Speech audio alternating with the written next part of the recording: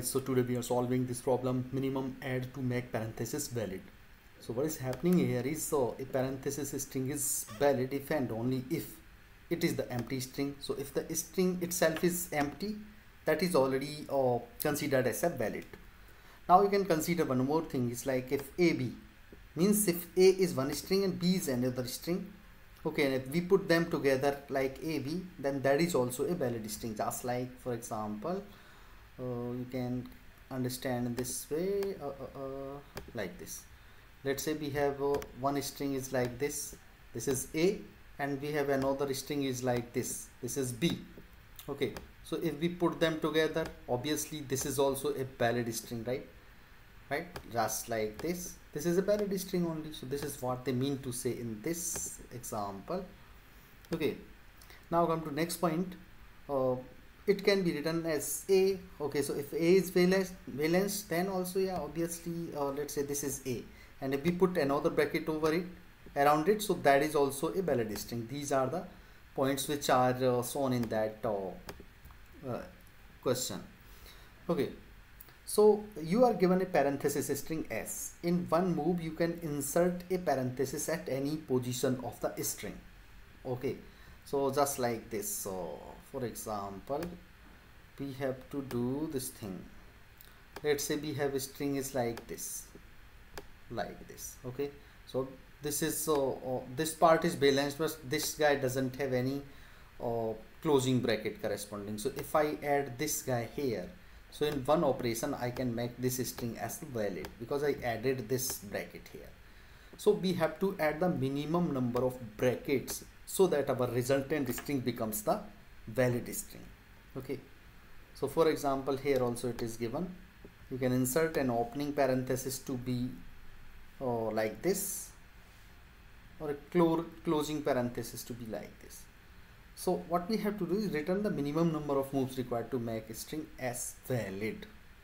Okay, so we have to now look for the approach. So let's take one example here. This is our string. Okay, now we have to check whether how many operations we need to add here to make it happen thus valid substring, right? So you guys can observe this part is already, you can say this part is already balanced, right? We have equal number of open and closing bracket at right position. So who all are the creating the problem? This guy is creating the problem, and these two also creating the problem.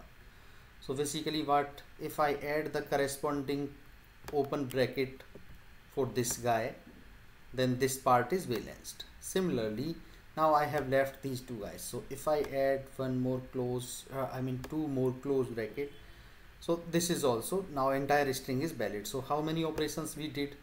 We did total 3 operations here.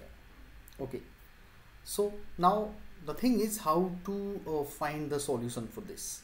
Okay, so see here, suppose we have a variable called open. Okay, it is integer variable, let's say. So what we will do is, initially it has the value 0, right? So it has value 0. I have one more variable called mismatch. Okay, so this mismatch also have initially value equal to 0. Now we will traverse through this string. Okay, so mismatch is also 0. So see here, this is an open bracket, right? So we will increase open by 1, so this will become 1 now. So we are coming to here, this guy is also open bracket, so we will make it 2. We are increasing. Now this case, what is it is? It is closing bracket, right? Then we will check whether open value is greater than 0 or not. Yes, it is basically greater than 0, which is 2 right now. So what we will do is, we will decrease this guy by 1. Okay, so what will be new value? It will become 1. Why did I decrease? Because we have a corresponding closing and open bracket, so we need to decrease it, right, effectively, because these are now become the part of the balanced substring. Okay, now we will come here, this guy is also closing bracket. So whenever a closing bracket is appearing, we have to look the value of open. If it is greater than or equal to 0, we have to basically decrease it by 1. So it is closing bracket, so we will decrease this guy because right now it's still greater than 0, so this would become now 0, right? Now we are again coming this guy. This is again a closing bracket. We will check whether, now we will check whether open is greater than 0 or not. No, it is not greater than 0. It is basically 0. That means we cannot further decrease.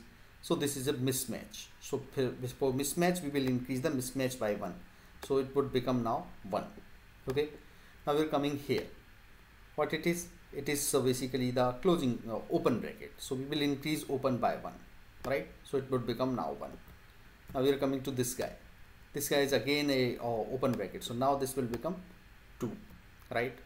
So whatever, what would be the answer? Answer would be the sum of open plus mismatch. So what we will return here? We will return the open plus whatever is there in open plus whatever is there in mismatch variable. Okay, so what is the open value? Open value is 2 here. So 2 plus mismatch value is 1. So our answer is basically 3. So this is what we have to do. Okay, let me show you my corresponding code for this.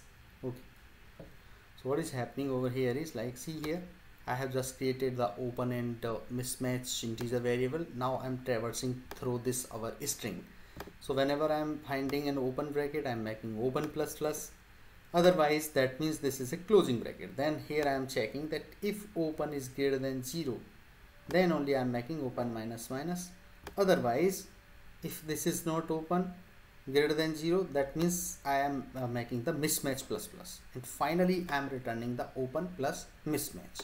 So this mismatch is anchoring for the number of closing bracket who doesn't have a corresponding open bracket, and open variable is anchoring here to the open brackets who doesn't have a corresponding close bracket. So that is why I am making the sum of both of them. So let me execute this code. So I am executing it. Yeah, so let me try to submit it.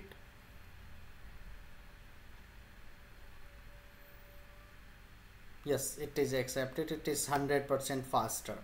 Okay, so thank you for watching this video. If you guys have any concern, please make a comment over there. Thank you.